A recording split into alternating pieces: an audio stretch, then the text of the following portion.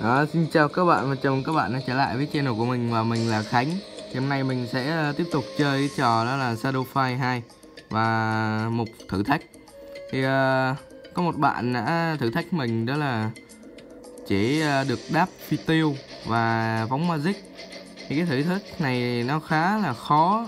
Bởi vì đây đó, nếu như chỉ đáp phi tiêu thì chúng ta không thể dùng được magic, bởi vì magic chỉ áp dụng cho các đòn đấm đá thì nó sẽ tăng lên.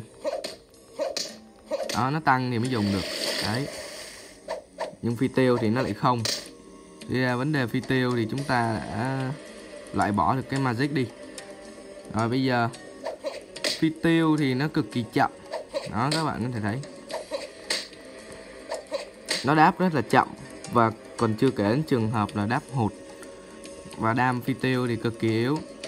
Nó dạng như là khi đứng xa thì chúng ta có cái để tấn công thôi, chứ nó không thể mạnh. Đây mình có thể thử cho các bạn xem. Đây là cái cháp yếu nhất, cháp dễ nhất luôn.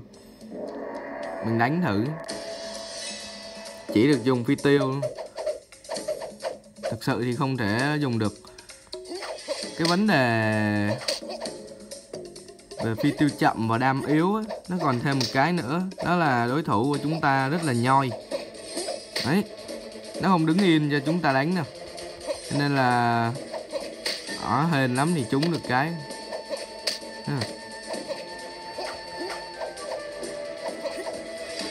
Đương nhiên là nó không cho mình đáp rồi. Và nó lại còn né nữa. Đấy. Và tốc độ đáp của phi tiêu này siêu chậm, thì có thể nói là trong 99 giây nó không thể nào đánh được một thằng như thế này. Các bạn có thể thấy nó né nãy giờ. Đây. Đấy, chưa? Lại né. Xong nó là phản công. Đương nhiên là không như cái bao cát cho chúng ta cứ đáp nữa. Đấy.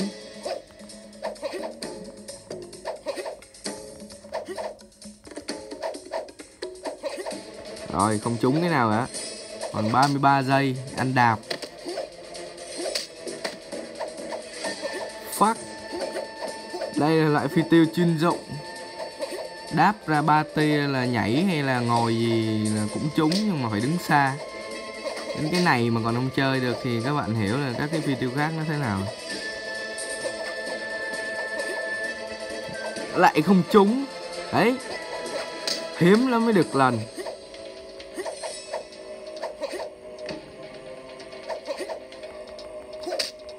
Rồi hết giờ, thấy không? Đánh được ván 1 là rất là khó khăn. Các bạn không thể nào qua nổi ván 2 luôn. Mà đây là chấp dễ này. Thì coi như vấn đề về phi tiêu và magic thì mình sẽ loại bỏ đi. Và bạn ấy lại có thêm cho mình một cái thử thách nữa, là chỉ được sử dụng chân để đánh đối thủ trong survival. Rồi. Thì cái chân này thì mình cũng đã có thử qua, thì mình nghĩ là có thể làm được. Hiện tại thì mình đang đánh đến Shogun, nhưng mà Shogun thì mình chưa có đánh xong, để mình quay tiếp đánh boss cho các bạn. Thì bây giờ mình sẽ đánh thử thách ở đây đi, ở cái window chỉ được dùng chân. Ở đây bố là bậc thầy Taekwondo, luyện 9 tháng 10 ngày và được tốt nghiệp mẫu giáo đầu làng. Sau khi ra trường thì ra đây đánh nhau, chỉ dùng chân. Đấy, các đòn chân. Nó không có vũ khí rồi nó lại còn chơi đủ thứ này, ai đấy.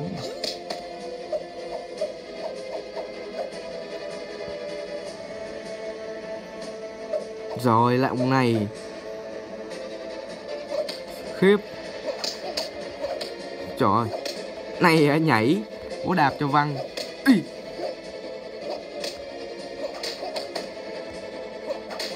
Này thấy là không được.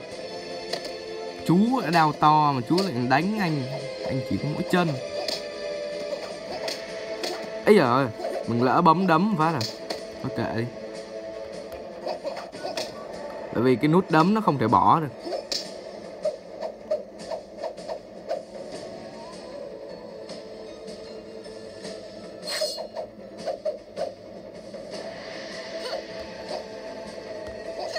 Đấy.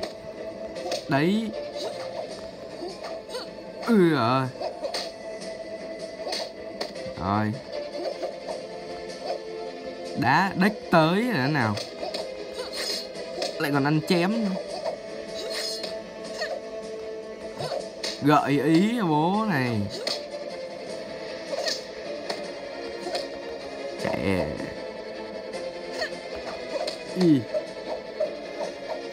Đơn giản thôi, có gì đâu. Bậc thầy Taekwondo. Đấy.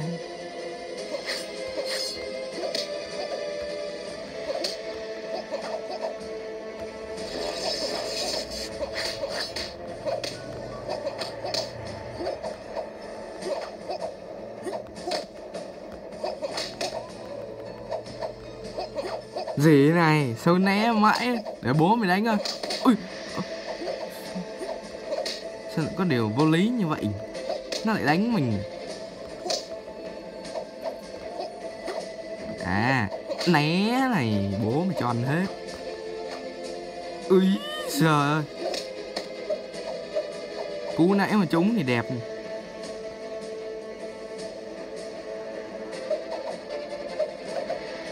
Rồi ông búa. Ông nội một thành phần nhây nhất trong cái đám này.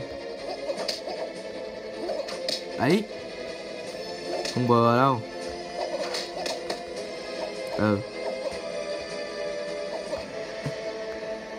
Y trời ơi. Vậy giữ. Đá cũng đã hụt nữa nè.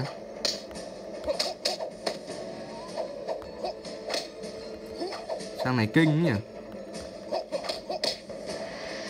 Chú hơi bị nguy hiểm, anh phải khử ngay từ trong trứng. Đấy.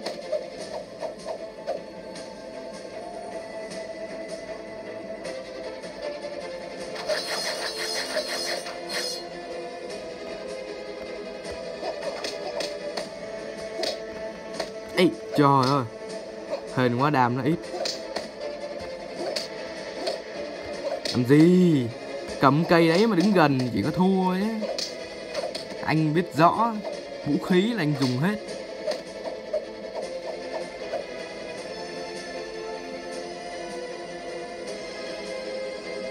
Rồi đây, một thành phần cũng nguy hiểm trong tem.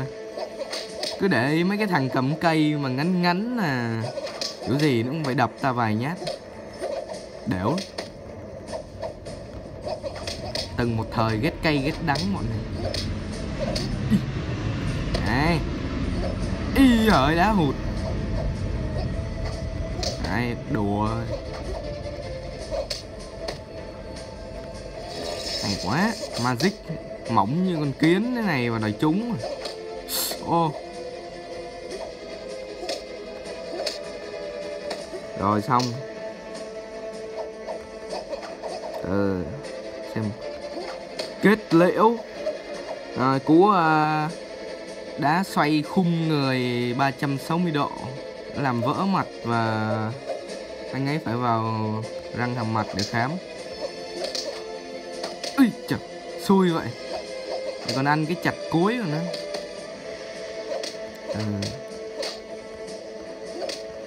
Cút ra. Đã bảo cút ra cơ mà. Ê. Ôi thằng này nguy hiểm lắm.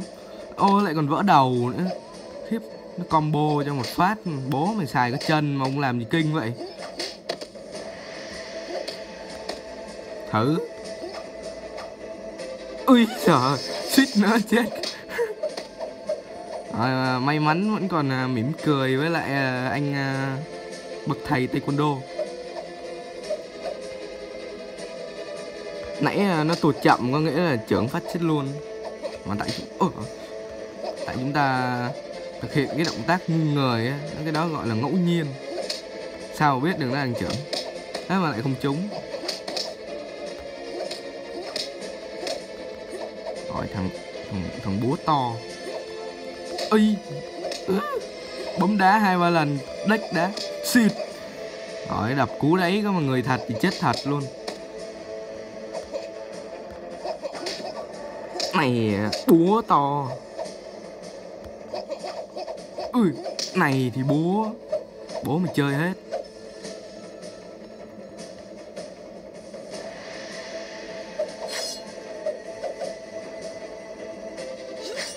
Rồi, thím làm thì vội. Thím rồi cứ phải vội ấy. Anh đã làm gì đâu à? Ui ôi, đang nói chuyện bị nó chặt. Này, critical. Va vẩn. Ui, suýt ăn bíp. Rồi xong. Hay quá.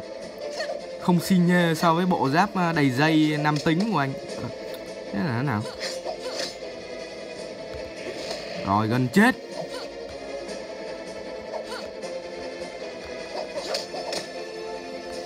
Liệu anh ấy có sống nổi không đấy?